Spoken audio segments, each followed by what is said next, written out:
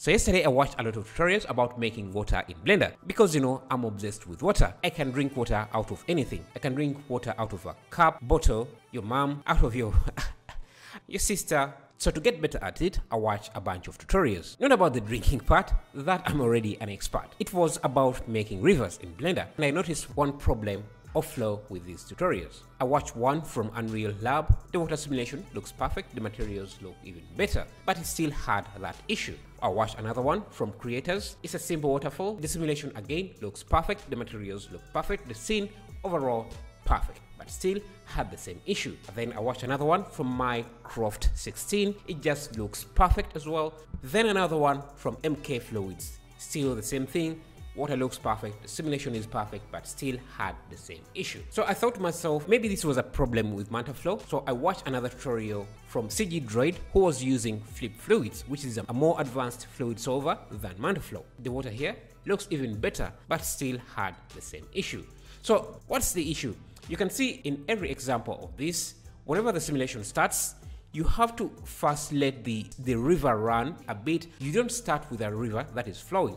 So you're wasting a lot of computation power or simulation time on that part that is not going to be usable. Most of the time, if you're using this for a production, you just want a river that is already flowing, not one that is starting to flow. So today I want to show you how you can use the techniques they teach in these tutorials, but with a river that's continuously flowing and it's not just beginning to flow, so you do not have to waste any computation power. Yeah, so let's jump in and get started.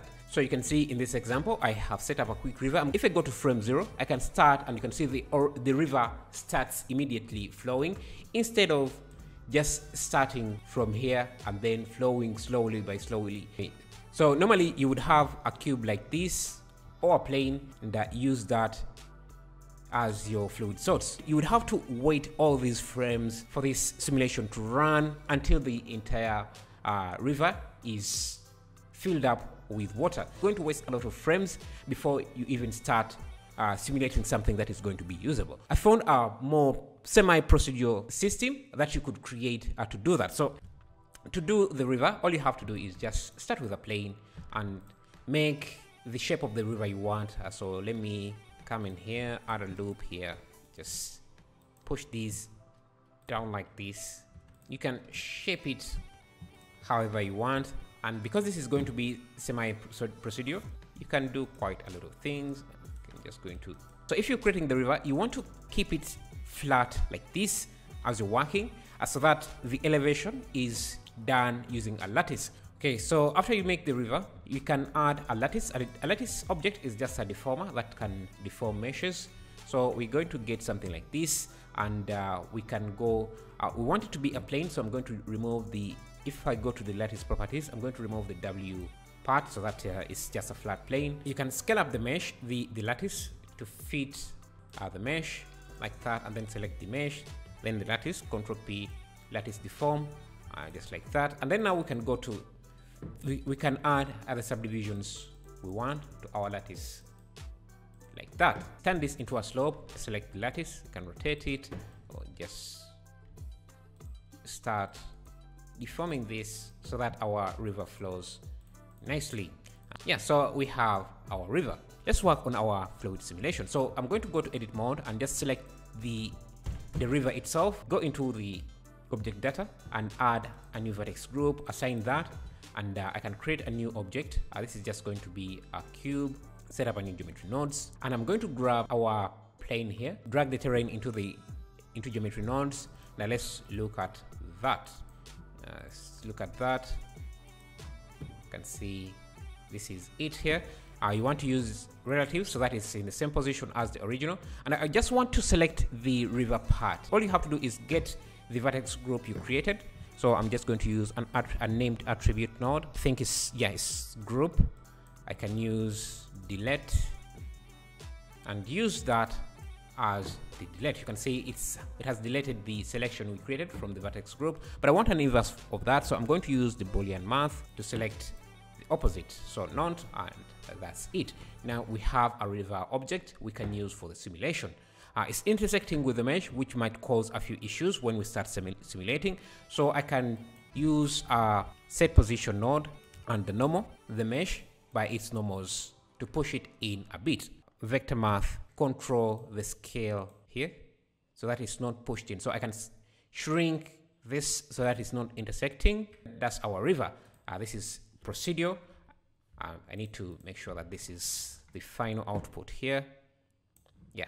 So I can come in here. If I want to adjust the river, I can just do that, and the river extends.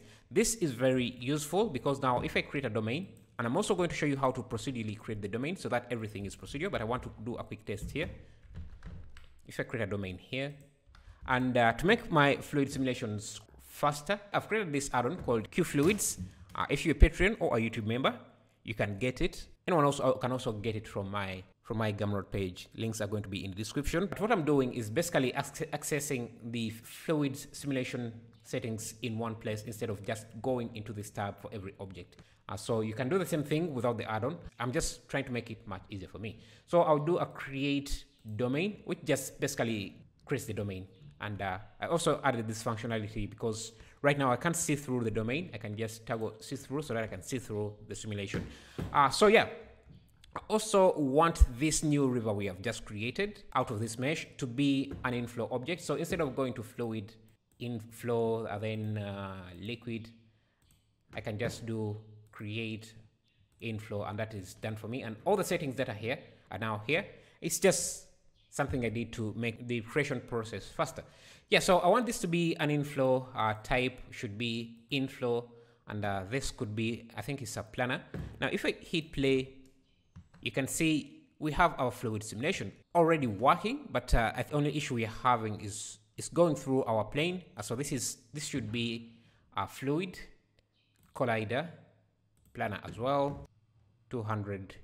Yeah, you can see you simulate and you immediately get a river instead of getting something, instead of having to wait for the river to flow. So yeah, this is what we have, but I could make this better. Let me first turn off the meshing. We could make this even better because you can see the water starts off up here, and I want it to start off down here. I want to be able to procedurally control the amount of water we have in the river. For the depth, it's easy. We can just select this mesh. When you increase the depth, you can see our inflow also changes. So to control the amount of fluid, we want to remove these side walls here and just remain with this. So to do that, I'm going to come back to this mesh, original mesh, and create a new vertex group. This time, I just want, the bottom side. So group 1 was this. So group 2, I just want it to be this. So I'll assign this. So this is going to be the river bed. And now we can go back to geometry nodes and use a named attribute again. This time it's going to be the river bed. And again, use delete. So we have our river bed. We need this to be the final output as well. So that is considered by the simulation. You can see how our river is. But we want to control the depth of the river. So I'll just use an extrude node, and that way I can control, I can control the depth like this. So if we look at this, you can see it's a bit empty at the bottom. So I will just join this so that it's not, and make this into a single mesh. Check your normals, make sure that everything is looking good. You need to change to flip these faces here. I need to flip these here. Now we have an inflow object that we can control, where we can control the height and we can control the depth of the river. I'm going to expose these offset here. Let me toggle see-through for this as well. And you can see now we start with a river that is big.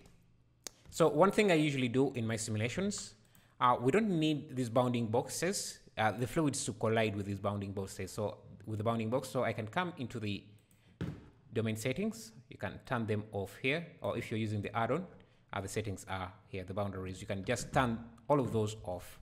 Yeah, now you can see we start with a river that is actually flowing. You can even change the size of the river. So I can make this bigger. I can make this bigger by just spreading this a bit. and the simulation will update. So if I go back to frame 1, look at that. But you also have to adjust the domain size. That's how you do that.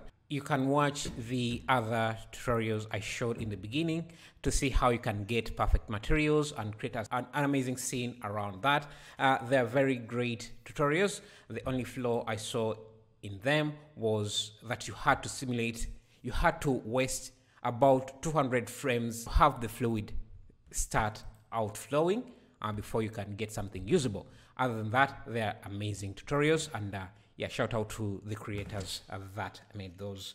If you want my QFluids add-on, you can become a Patreon or get it on my YouTube membership page or even on my Gumroad page. All links are going to be added in the description.